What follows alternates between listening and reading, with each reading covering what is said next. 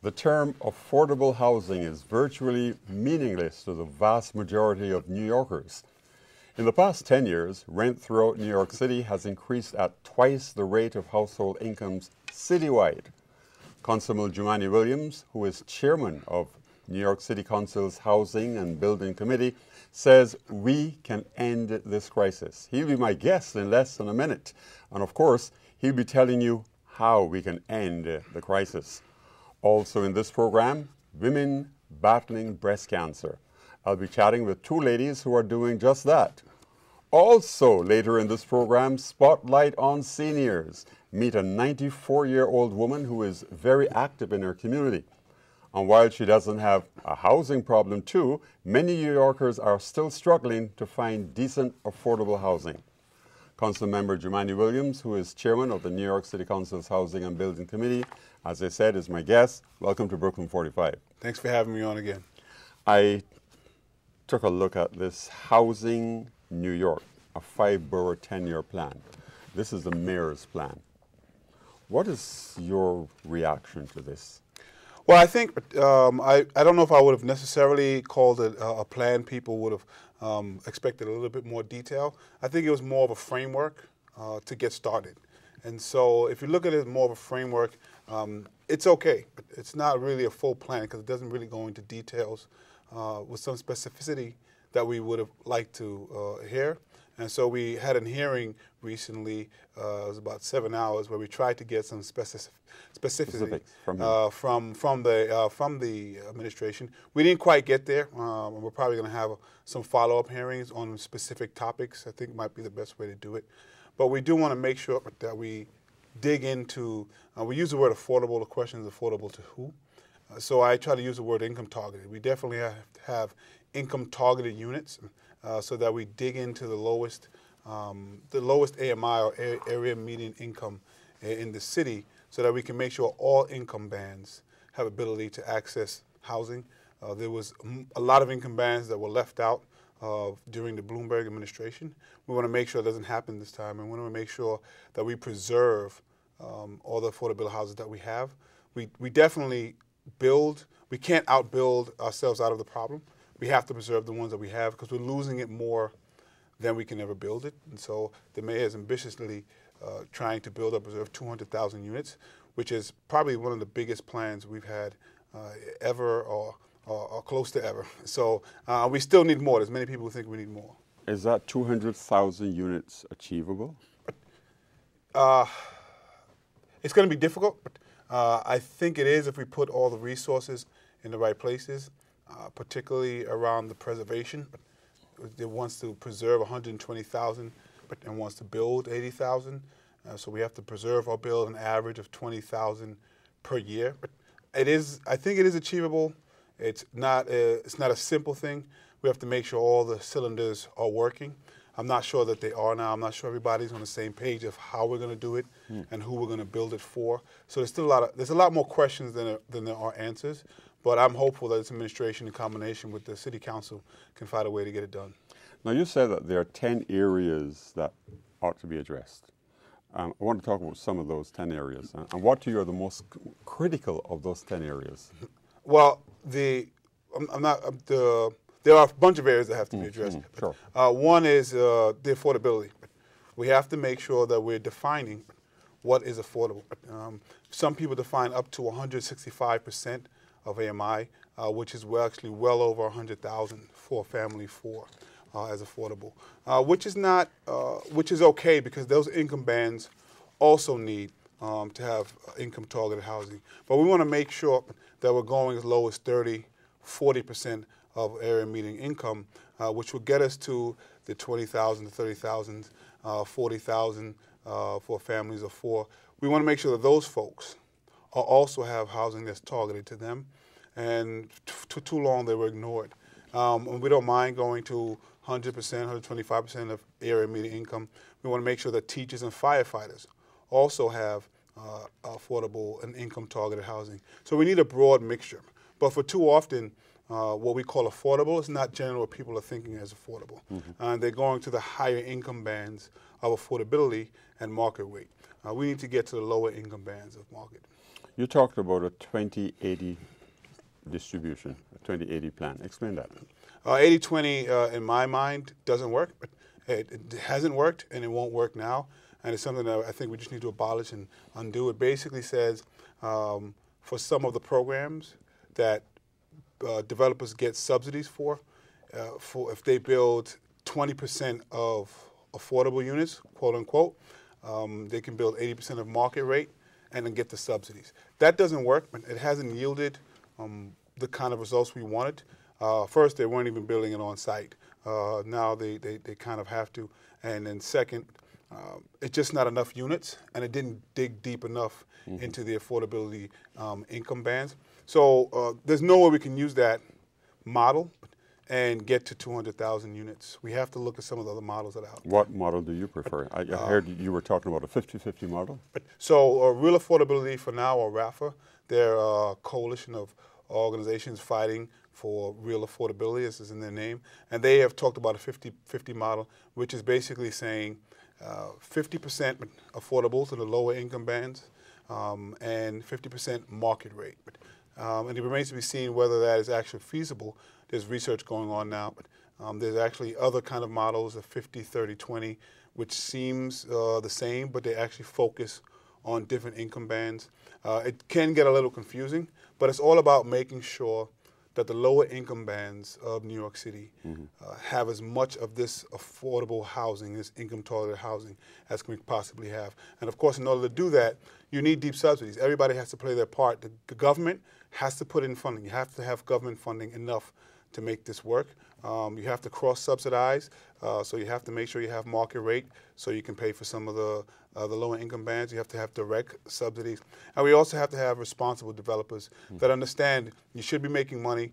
You don't need to make all of the money. We want to make sure that everybody who's involved in the process, from the people who are building it, are getting paid fairly, from the jobs that will come after if the retails have living wage and prevailing wage jobs, and the people who are living there are from all income bands across the city. How are the developers going to respond to this? But I think, you know, a lot of people are going to respond how people think they are, but they're very concerned. I think some of the concern is around not knowing necessarily. I think once we get the plan a little bit more concretized and then people know the roadmap, then they can know what they have to follow. I think it's a combination of, well, we are not sure what the roadmap is and how you plan to get there necessarily, although the last hearing we did get some numbers, definitely not as much as we should have gotten, and we need a lot more numbers. Once you get that, I think that clears up some of the confusion and the angst, and then they just want to make sure it's going to be funded. They want to make sure that government is going to be putting their money where their mouth is and subsidizing these units, subsidizing these projects as we should. But we do have to make sure for those funds we get the most social bang for our buck. You did talk about the social balance. That's important. But we want to make sure if we're giving you funding, you're digging as deep as you can. As well as, in order to do this, we're going to have to upzone some neighborhoods. People don't want to hear that because most of the city has actually gone through downzoning. But there's no way we can build these units without upzoning some of those very areas. So we have to make sure that we upzone without changing the character of the neighborhood, make sure we include the community in the discussion. And as far as I'm concerned, that itself is a subsidy. If you're upzoning, you're getting a gift from the city. And as far as I'm concerned, that also means you need to dig deeper into the income bands. What do you mean by upzoning, and where would these areas be? So a lot of the cities a lot of the neighborhoods across the city, downzone basically mean when the housing boom happened, people were knocking down 1- and 2-family homes, building up 6-, 7-, 8-story buildings, and communities said, we don't want that. And so they downzoned to change the zoning of the areas, basically saying that you can no longer build that high up. What we need to do is we're going to have to do some upzoning, maybe not as high as we were doing before, but we don't have the land that we used to have, and actually HPD doesn't own the same amount of properties that they used to own. So the only way to do this is to build up. but you don't want to, again, fundamentally change the character of the neighborhood. And you want to make sure the communities are involved. And so right now there are a few places that have been identified to do that. One of the places that's talked about very much is East New York. So there's a lot of focus on looking on how we're going to build some of the areas in East New York for some of this affordable housing. And we also have to make sure that we're careful that we're not pushing out the indigenous people when these neighborhoods change, and that indigenous people get to enjoy it as well. The one thing I do like, that there seems to be a holistic approach to building this housing. What I think was great in the Koch plan is he had, back then they had a lot of units, and they put a lot of money into the units, into building the units, into building a lot of affordable units. But they didn't think about it as a neighborhood. So the things that a neighborhood needs was not put into place. Didn't think about the supermarket. He didn't think about the doctor's office. He didn't think about the schools. So we built housing, but we didn't really build communities. I think we're in the right step, at least thinking about building communities. Is that what you're seeing in East New York right now? Well, the plan, as I said, hasn't been detailed, and nor has it been executed. But the thought process and the thinking that came from this framework is saying that we're going to be thinking about building neighborhoods and communities along with this housing, and have at least that in the back of our heads. Let's talk about New York's homeless population, which has soared to the highest level since the Great Depression. What is being done about the homeless and people who are being forced into being homeless? It's very troubling. We spend more money having someone in a homeless shelter than actually if we had just paid for their rent. So sometimes it's troubling where we decide to spend the funds. We have, as you mentioned, we have record homelessness. We have record numbers of children in homelessness. And that's something that I'm hoping the administration will show us a little bit more about their plan. I think there's too much focus now on shelters, building shelters for the homeless, but we should be trying to figure out how to build permanent, affordable housing to get people out of the shelters. One of the things that was done in the past, even in the Koch plan, there was a certain percentage of the housing was just for homeless. I'm not sure that I saw this in this plan. I want to explore it some more, and that's a question that we have to ask. The NYCHA housing, there's usually some NYCHA housing that's set aside for homeless. We haven't seen that being used as much as we could. We want to see some more of the city-owned and government-owned housing given toward the homeless population. And it's clear when we talk about homeless population, I think people don't have the correct vision of what a homeless person is. Very often it is someone who's working. Very often it is a family. Many of us are one paycheck away from being homeless, and that's very real. If you go to these shelters, if you go, you will see people who are working poor. These are not people who are lazy and people who are not trying to work. These are actually families. It's very difficult to survive in the city, as many people will know. And people watching, I just want them to think about if them and their mate missed a paycheck or two, where would they be and how would they pay their bills? And when that happens, people need help. I wanted to talk about a lot of people who are trying to get into their own homes, and are having difficulty because of certain regulations. I don't know that we have enough time to talk about that right now, but it seems that a lot of new housing construction is geared towards wealthier people and people who can afford it. And there are people, as you said, who appear to be living paycheck to paycheck, but they may not be meeting a certain threshold. What can we do about that? So I believe in the last administration did not have working class and middle class people in mind, and too many of their projects that they were building. A little more so in some of the preservation units that they preserved, but the building and construction, it really wasn't for the people that you're talking about. And to get to that, we have to make sure, as I mentioned before, that we focus in on the income bands of the people who are working class, people who are poor, and people who are middle class. We have to subsidize those income bands, and we have to cross-subsidize those income bands. So we have to be very creative in how we do that. Everyone needs a place to live, and I think it's part of government's job to make sure that if they're putting money, they're putting skin in the game, if they're providing zoning changes, that developers are responsible to make sure that the product that we get is not just about how much money goes into the bottom line. It's also, there has to be some social gain too. The gains can't only be in dollars and cents. It has to be socially connected to make sure that everyone who needs a home can have one. I got a 30-second cutoff a little while ago, but we didn't talk about we're going to end this crisis. Can you do that in 30 seconds? Generally, how can you end this crisis? I think the first thing is, one, we have to make sure that that we agree that the profit that we make is not just dollars and cents. And the profit has to have some social component too, and make sure that every income band has availability. And it has to be funding from the government. It has to be in there. And we all have to come to the same table and do our part and put our skin in the game and all agree that this is the goal that we have to achieve. Thank you very much, Councilman Jumaane Williams. And this, of course, is not going to go away. No, no time soon. No time soon. It's the linchpin of the mayor's. And it's a 10-year plan. Yes, it is. So we're going to be hearing a lot more from you and from the City Council on this. Women battling breast cancer. Most of us are familiar with October as Breast Cancer Awareness Month, when there is heightened awareness everywhere, in stores, on commercials, in media, and in emails.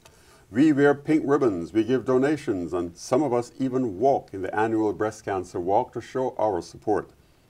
But what is it like for those actually experiencing the disease, and what is the impact on their family members and those around them? Cancer, yes, it draws families closer together, but it separates victims from life, and it causes so much suffering. Two persons have joined me to discuss their experiences. Etty Smith, who is currently battling breast cancer, and Sarah Fenelon, whose mother is currently battling breast cancer. Welcome to Brooklyn 45. Thank you. Thank you. Let's begin with you, Etty. What is your story? My story is I was first diagnosed in August 2010, and when I went to the doctor told me, well, I had some bad news for you, but I try not to look at it as bad news because I didn't want myself to be falling into an area of sadness.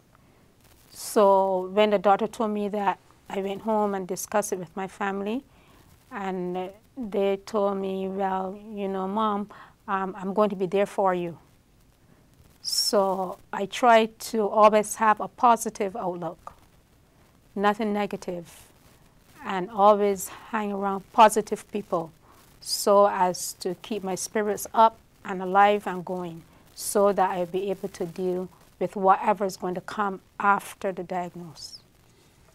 You said what is going to come after the diagnosis? Explain that.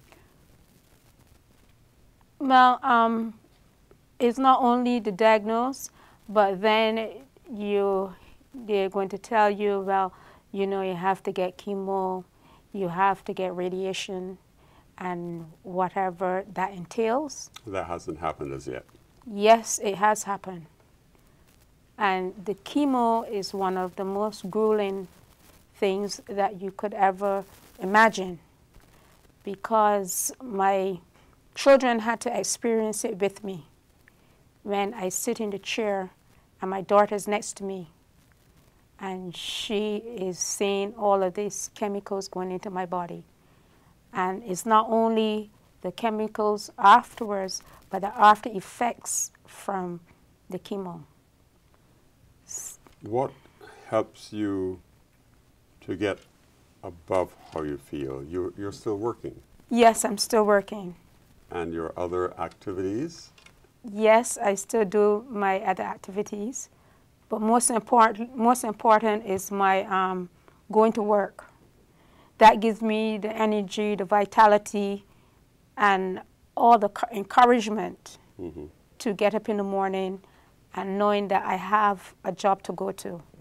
Especially I deal with children. So that helps me to have a brighter outlook. And that is where my energy comes from. And also from the support of my family, tremendous support. You need family support in order to get through the difficult times. Yes. And Sarah, you're part of that family support, your mom. Yes, definitely, yes. Yes. Tell us about your experiences with your mom and your mom's own experiences. Well, it was hard for me because Before, I used to be outside of the field where I know someone is going through it. And when I found out, when my mother called me, she took the courage to let me know, okay, she has breast cancer.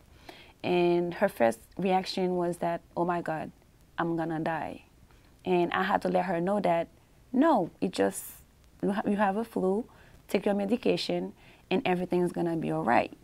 And what I did is that, since I'm her only child, and I told her, I'm gonna be there for her, even though she's back home in Haiti. But whenever I talk to her, I have to keep her spirit up. What I do when we talk about empowerment, that's what I did. She didn't feel like she has the need to fight for herself. And I told her, I want her to be there for me because she meant a lot to me. So if she cares so much about me, since she's been saying that since I was little, so it's time to prove me that, yes, she's gonna be there for me. And that's what she did. That's her way to fight her way through the cancer. She went through chemo and radio. Now she's having appointment very often with follow-up and so on, but she's doing great. But most importantly, her spirit, it has to keep up and keep her in a positive environment. You're in college, you're at Medgar Evers. Yes, sir. How does your mother's illness affect you in your studies and affect you in your work? It does. I wouldn't expect it to affect me that much, but it does affect me in so many levels. When it comes to my school performances, I was lacking behind to a point where I had to see a counselor on campus every week because my professors, they've been saying that my grades, they were going lower and lower. So they refer me to, but I didn't want to go because every time I go, I have to recount the same story over and over again. And that was the problem for me. On a personal level, I didn't want to socialize. All I do is stay home, go to work, go to school. All I do is crying. So it drained me in a way that I wasn't able to see the outside world. So what I have to do is that I said, if I'm helping my mom in that way, what about me? Because for her, I have to be strong. But once I hang up after we talk, it's my turn to cry now. So what I do, I put myself in the same position, people who are very positive, students who help me to keep up with the grades. I go through counseling very often, and from that point on, I've been progressing. You're both two very strong women. Thank you. Etty, what would be your message to persons who have cancer? Well, first of all, my message would be that early detection is very important and very vital. You have to be proactive in order to get tests for mammography. It's very important. The early stages is better than you wait till the later stages of breast cancer because you're able to get over it as soon as possible than if you wait too late, because with my situation, I was able to find it early. Mm-hmm. And what is the story about your being able to find it early? Well, I used to go to have my mammography done often, and then that is when they found out. Yes. Mm-hmm. I want to thank both of you for being on Brooklyn 45, for sharing your own personal experiences, which I'm sure will be very, very helpful to others who experience that directly and experience that indirectly. But of course, if it affects your mom, it affects you as well. Definitely. If it affects you, it affects your family as well. Definitely. Be strong. Be strong. Thank you. Thank you very much. Thank you, Sarah Fenelon and Etty Smith. Thank you. Today's spotlight on seniors proves that aging does not have to mean graving. Sorry for the pun.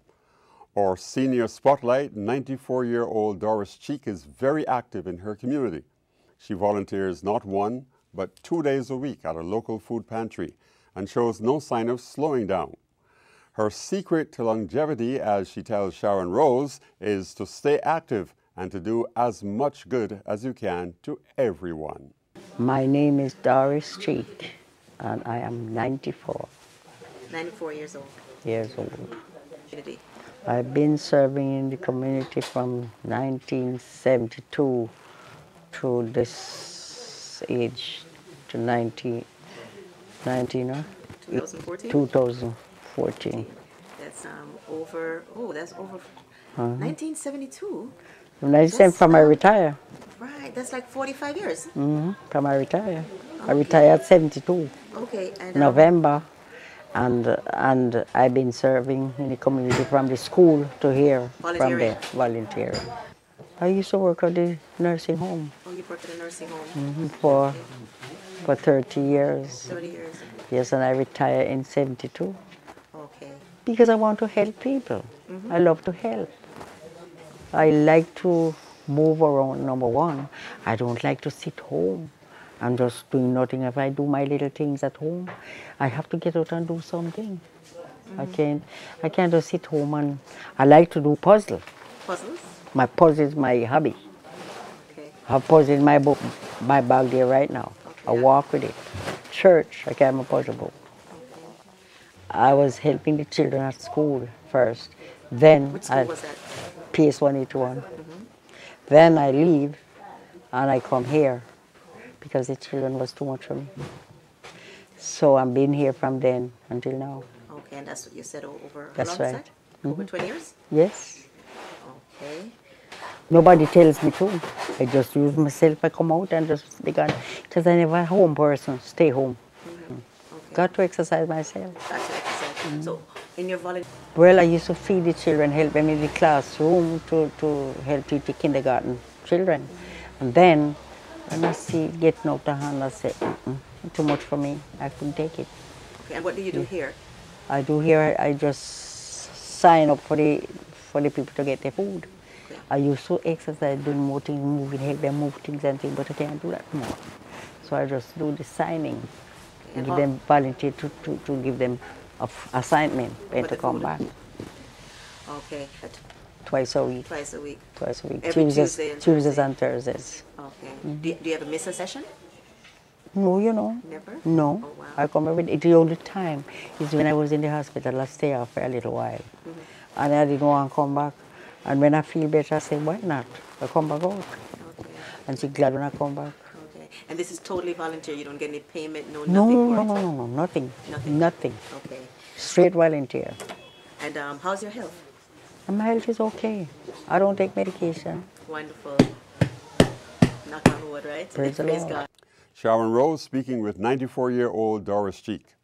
She is still strong and full of vitality. Just engage her in a handshake and you'll know what I mean. In the words of Sister Vivian at the food pantry, she's great. From a 1.5-pound preemie to a 94-year-old dynamo. Now, that's amazing. Hope you enjoy this edition of Brooklyn 45.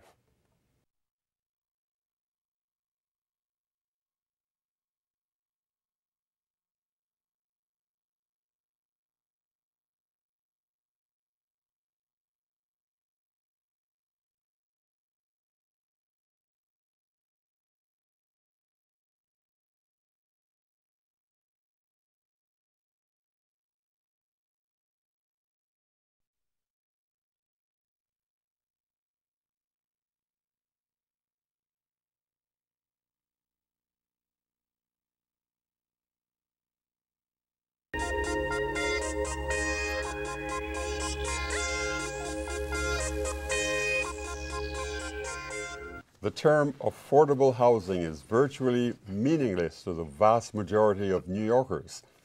In the past 10 years, rent throughout New York City has increased at twice the rate of household incomes citywide. Councilman Jumaane Williams, who is chairman of New York City Council's Housing and Building Committee, says we can end this crisis. He'll be my guest in less than a minute. And of course, he'll be telling you how we can end the crisis. Also in this program, women battling breast cancer. I'll be chatting with two ladies who are doing just that. Also later in this program, Spotlight on Seniors. Meet a 94-year-old woman who is very active in her community. And while she doesn't have a housing problem too, many New Yorkers are still struggling to find decent, affordable housing. Councilmember Jumaane Williams, who is chairman of the New York City Council's Housing and Building Committee, as I said, is my guest. Welcome to Brooklyn 45. Thanks for having me on again. I took a look at this Housing New York, a 5-borough 10-year plan. This is the mayor's plan. What is your reaction to this? Well, I think, I don't know if I would have necessarily called it a plan. People would have expected a little bit more detail. I think it was more of a framework to get started. And so if you look at it as more of a framework, it's okay. But it's not really a full plan because it doesn't really go into details with some specificity that we would have liked to hear.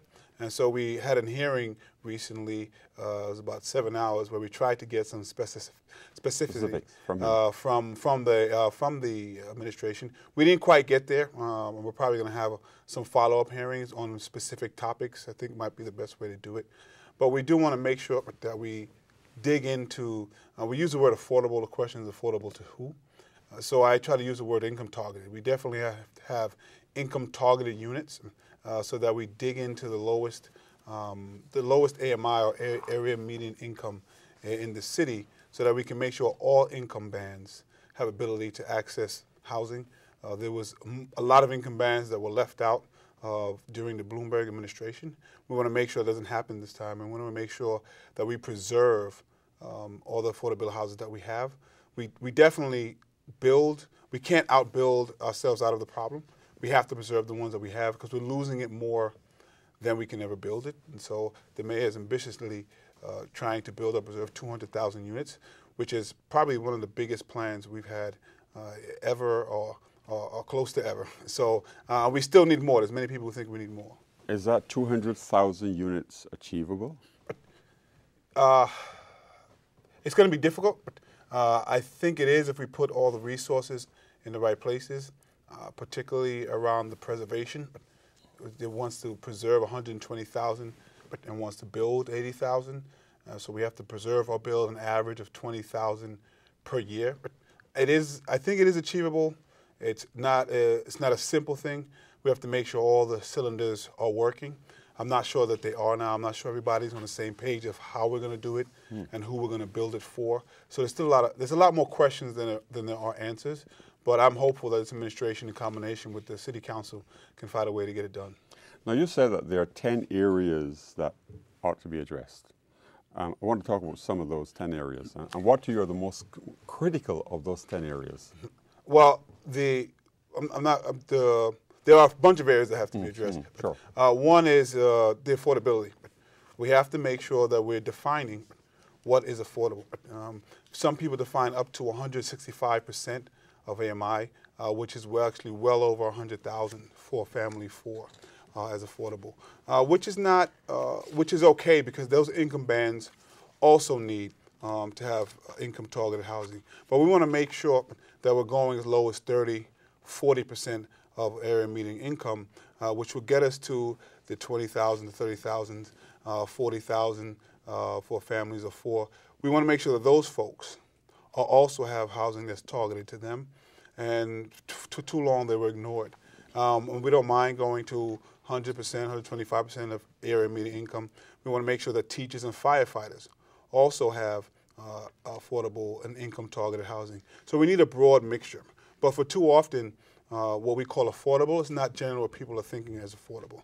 And they're going to the higher income bands of affordability and market rate. We need to get to the lower income bands of market. You talked about a 2080 distribution, a 2080 plan. Explain that. 80-20, in my mind, doesn't work. But it hasn't worked, and it won't work now. And it's something that I think we just need to abolish and undo. It basically says for some of the programs that developers get subsidies for if they build 20% of affordable units, quote unquote, they can build 80% of market rate and then get the subsidies. That doesn't work. It hasn't yielded the kind of results we wanted. First, they weren't even building it on site. Now they kind of have to. And then second, it's just not enough units, and it didn't dig deep enough into the affordability income bands. So there's no way we can use that model and get to 200,000 units. We have to look at some of the other models that are out there. What model do you prefer? I heard you were talking about a 50-50 model. So Real Affordability for Now, or RAFA, they're a coalition of organizations fighting for real affordability, this is in their name, and they have talked about a 50-50 model, which is basically saying 50% affordable to the lower income bands and 50% market rate. And it remains to be seen whether that is actually feasible. There's research going on now, but there's actually other kind of models of 50-30-20, which seems the same, but they actually focus on different income bands.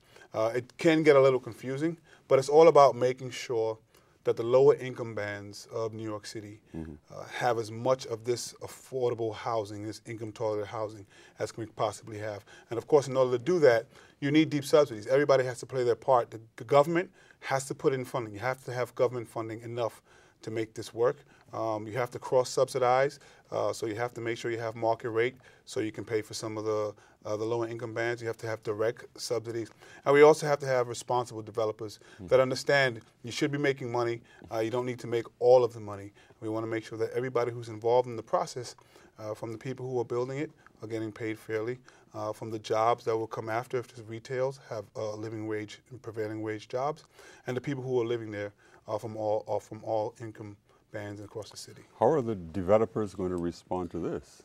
But I think, you know, a lot of people are going to respond how people think they are, but they're very concerned. I think some of the concern is around not knowing necessarily. I think once we get the plan a little bit more concretized and then people know the roadmap, then they can know what they have to follow. I think it's a combination of, well, we are not sure what the roadmap is and how you plan to get there necessarily, although the last hearing we did get some numbers, definitely not as much as we should have gotten. And we need a lot more numbers. Once you get that, I think that clears up some of the confusion and the angst. And then they just want to make sure it's going to be funded. They want to make sure that government is going to be putting their money where their mouth is and subsidizing these units, subsidizing these projects as we should. But we do have to make sure for those funds we get the most social bang for our buck. You did talk about the social balance. That's important. But we want to make sure if we're giving you funding, you're digging as deep as you can.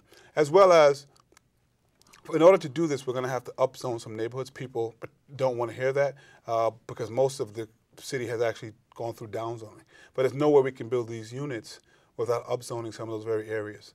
So we have to make sure that we upzone without changing the character of the neighborhood, make sure we include the community in the discussion. And as far as I'm concerned, that itself is a subsidy.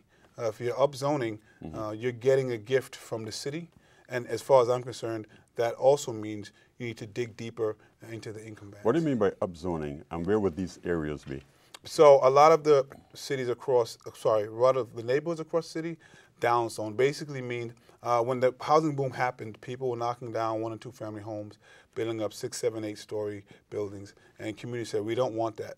And so they downzoned to change the zoning of the areas, basically saying that you can no longer build that high up. What we need to do is we're going to have to do some upzoning, maybe not as high as we were doing before, but we don't have the land that we used to have. And actually, HPD doesn't own the same amount of properties that they used to own. So the only way to do this is to build up. But you don't want to, again, fundamentally change the character of the neighborhood. And you want to make sure the communities are involved. And so right now there are a few places that have been identified to do that. One of the places that's talked about very much is East New York. So there's a lot of focus on looking on how we're going to build some of the areas in East New York for some of this affordable housing. And we also have to make sure that we're careful that we're not pushing out the indigenous people when these neighborhoods change, and that indigenous people get to enjoy it as well.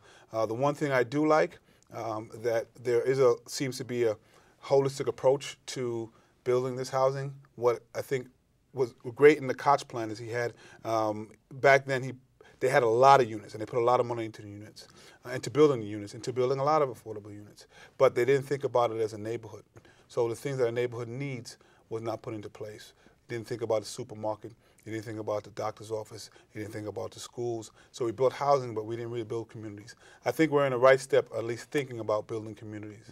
Is that what you're seeing in East New York right now? Well, the plan as I said, hasn't been detailed, and nor has it been executed. But the thought process and the thinking that came from this framework is saying that we're going to be thinking about building neighborhoods and communities along with this housing, and have at least that in the back of our heads. Let's talk about New York's homeless population, which has soared to the highest level since the Great Depression. What is being done about the homeless and people who are being forced into being homeless? It's very troubling. We spend more money having someone in a homeless shelter than actually if we had just paid for their rent. So sometimes it's troubling where we decide to spend the funds. We have, as you mentioned, we have record homelessness. We have record numbers of children in homelessness. And that's something that I'm hoping the administration will show us a little bit more about their plan.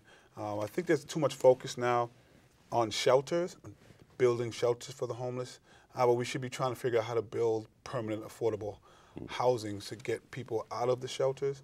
One of the things that was done in the past, even in the Koch plan, there was a certain percentage of the housing was just for homeless. I'm not sure that I saw this in this plan. I want to explore it some more, and that's a question that we have to ask. The NYCHA housing, there's usually some NYCHA housing that's set aside for homeless. We haven't seen that being used as much as we could. We want to see some more of the city-owned and government-owned housing given toward the homeless population. And it's clear when we talk about homeless population, I think people don't have the correct vision of what a homeless person is. Very often it is someone who's working. Very often it is a family.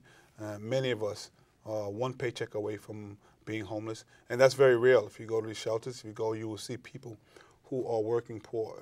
These are not people who are lazy and people who are not trying to work. These are actually families.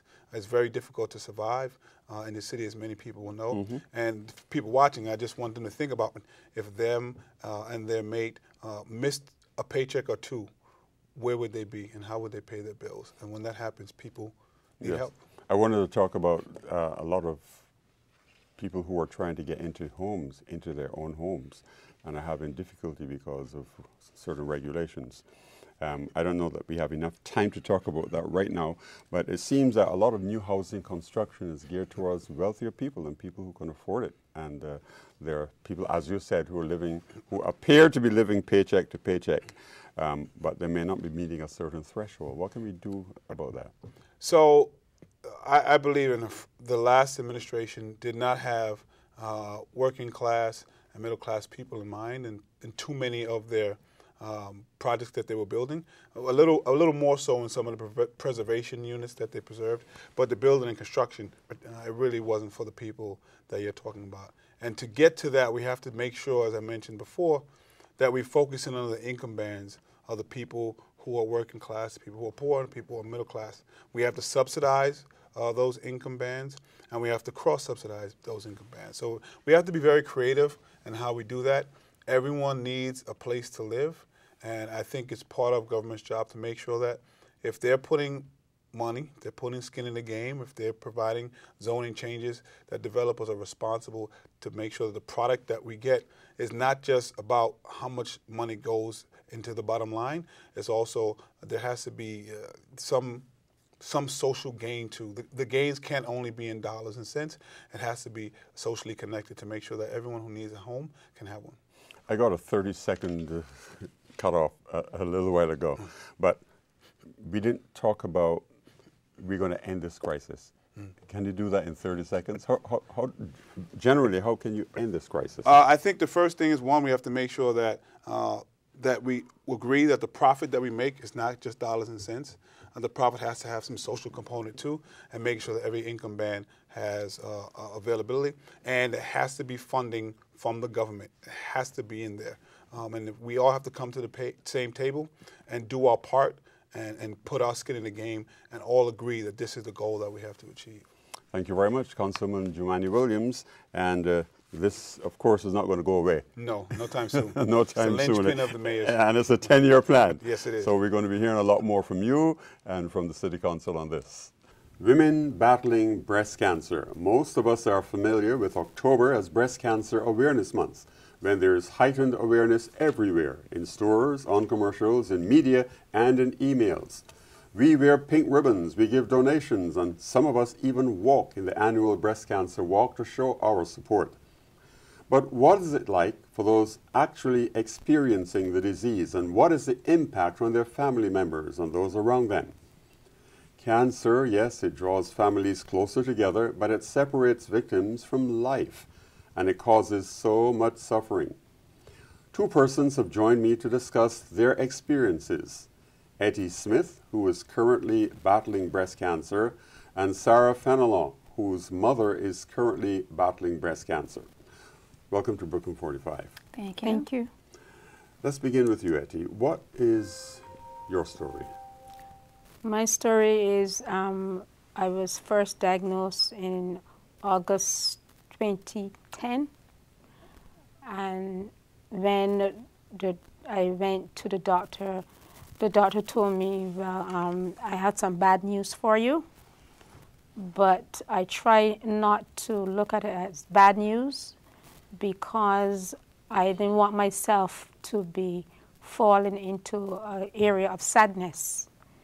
So when the doctor told me that, I went home and discussed it with my family, and they told me, well, you know, Mom, I'm going to be there for you. So I try to always have a positive outlook, nothing negative, and always hang around positive people so as to keep my spirits up and alive and going so that I'll be able to deal with whatever is going to come after the diagnosis. You said what is going to come after the diagnosis. Explain that. Well, it's not only the diagnosis, but then they're going to tell you, well, you know, you have to get chemo, you have to get radiation, and whatever that entails. That hasn't happened as yet. Yes, it has happened. And the chemo is one of the most grueling things that you could ever imagine, because my children had to experience it with me. When I sit in the chair and my daughter's next to me, and she is seeing all of these chemicals going into my body. And it's not only the chemicals afterwards, but the after effects from the chemo. What helps you to get above how you feel? You're still working. Yes, I'm still working. And your other activities? Yes, I still do my other activities. But most important is my going to work. That gives me the energy, the vitality, and all the encouragement to get up in the morning and knowing that I have a job to go to. Especially I deal with children. So that helps me to have a brighter outlook. And that is where my energy comes from. And also from the support of my family, tremendous support. You need family support in order to get through the difficult times. Yes. And Sarah, you're part of that family support, your mom. Yes, definitely, yes. Yes. Tell us about your experiences with your mom and your mom's own experiences. Well, it was hard for me because before I used to be outside of the field where I know someone is going through it. And when I found out, when my mother called me, she took the courage to let me know, okay, she has breast cancer. And her first reaction was that, oh my God, I'm gonna die. And I had to let her know that, no, it just, you have a flu, take your medication, and everything's gonna be all right. And what I did is that, since I'm her only child, and I told her, I'm gonna be there for her, even though she's back home in Haiti. But whenever I talk to her, I have to keep her spirit up. What I do when we talk about empowerment, that's what I did. She didn't feel like she has the need to fight for herself. And I told her, I want her to be there for me because she meant a lot to me. So if she cares so much about me, since she's been saying that since I was little, so it's time to prove me that, yes, she's gonna be there for me. And that's what she did. That's her way to fight her way through the cancer. She went through chemo and radio. Now she's having appointment very often with follow-up, and so on. But she's doing great. But most importantly, her spirit, it has to keep up and keep her in a positive environment. You're in college, you're at Medgar Evers. Yes, sir. How does your mother's illness affect you in your studies and affect you in your work? It does. I wouldn't expect it to affect me that much, but it does affect me in so many levels. When it comes to my school performances, I was lacking behind to a point where I had to see a counselor on campus every week because my professors, they've been seeing that my grades, they were going lower and lower. So they refer me to, but I didn't want to go because every time I go, I have to recount the same story over and over again. And that was the problem for me.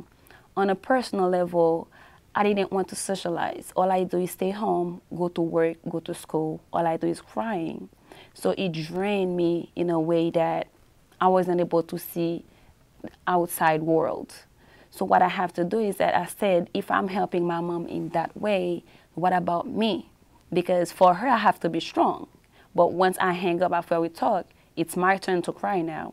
So what I do, I put myself in the same position, people who are very positive, students who help me to keep up with the grades. I go through counseling very often, and from that point on, I've been progressing. You're both two very strong women. Thank you. Etty, what would be your message to persons who have cancer? Well, first of all, my message would be that early detection is very important and very vital. You have to be proactive in order to get tests for mammography. It's very important. The early stages is better than you wait till the later stages of breast cancer because you're able to get over it as soon as possible than if you wait too late, because with my situation, I was able to find it early. Mm-hmm. And what is the story about your being able to find it early? Well, I used to go to have my mammography done often, and then that is when they found out. Yes. Mm-hmm. I want to thank both of you for being on Brooklyn 45, for sharing your own personal experiences, which I'm sure will be very, very helpful to others who experience that directly and experience that indirectly. But of course, if it affects your mom, it affects you as well. Definitely. If it affects you, it affects your family as well. Definitely. Be strong. Be strong. Thank you. Thank you very much. Thank you, Sarah Fenelon and Etty Smith. Thank you. Today's spotlight on seniors proves that aging does not have to mean graving. Sorry for the pun. Our senior spotlight, 94-year-old Doris Cheek, is very active in her community. She volunteers not 1, but 2 days a week at a local food pantry and shows no sign of slowing down. Her secret to longevity, as she tells Sharon Rose, is to stay active and to do as much good as you can to everyone. My name is Doris Cheek, and I am 94 94 years old. years old. Community. I've been serving in the community from 1972 to this age, to 2014. That's over, that's over 1972. From I retire. Right, that's like 45 years. From I retire.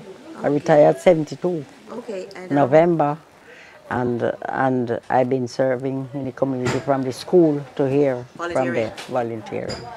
I used to work at the nursing home. Oh, you worked at a nursing home? For 30 years. 30 years. Yes, and I retired in 72. Okay. Because I want to help people. I love to help. I like to move around, number one. I don't like to sit home and just doing nothing. If I do my little things at home, I have to get out and do something. I can't just sit home, and I like to do puzzles. Puzzles? My puzzle is my hobby. Okay. I have puzzles in my book, my bag there right now. Okay. I walk with it. Church, I carry my puzzle book. Okay. I was helping the children at school first. Then Which school was that? PS 181. Then I leave and I come here because the children was too much for me. So I've been here from then until now. Okay, and that's what you said over, That's how long is right. that? Over 20 years? Yes. Okay. Nobody tells me to. I just use myself. I come out and just be gone. Because I never a home person, stay home. Okay. Got to exercise myself. That's what I said. So, in your volunteer, Well, I used to feed the children, help them in the classroom to help teach the kindergarten children. And then, when I see it getting out of hand, I say, too much for me. I couldn't take it. okay, and what do you do here? I do here, I just sign up for the people to get their food. Okay. I used to exercise, doing more things, moving, help them move things and things, but I can't do that more. So I just do the signing, And give how- them volunteer to give them a assignment and What to the come food? back Okay, twice a week. twice a week. Twice a week. Every Tuesdays, Tuesday and Tuesdays Thursday. and Thursdays. Okay. Do you ever miss a session? No, you know. Never? No. Oh, wow. I come every day. The only time is when I was in the hospital. I stay off for a little while. And I didn't want to come back. And when I feel better, I say, why not? I come back out. Okay. And she's glad when I come back. Okay. And this is totally volunteer. You don't get any payment, No, nothing for no, it? no, no, no, nothing. Nothing? Nothing. Okay. Straight volunteer. And how's your health? And my health is okay. I don't take medication. Wonderful. Knock on wood, right? Praise the Lord. God. Sharon Rose speaking with 94-year-old Doris Cheek. She is still strong and full of vitality. Just engage her in a handshake and you'll know what I mean. In the words of Sister Vivian at the food pantry, she's great. From a 1.5-pound preemie to a 94-year-old dynamo. Now, that's amazing. Hope you enjoy this edition of Brooklyn 45.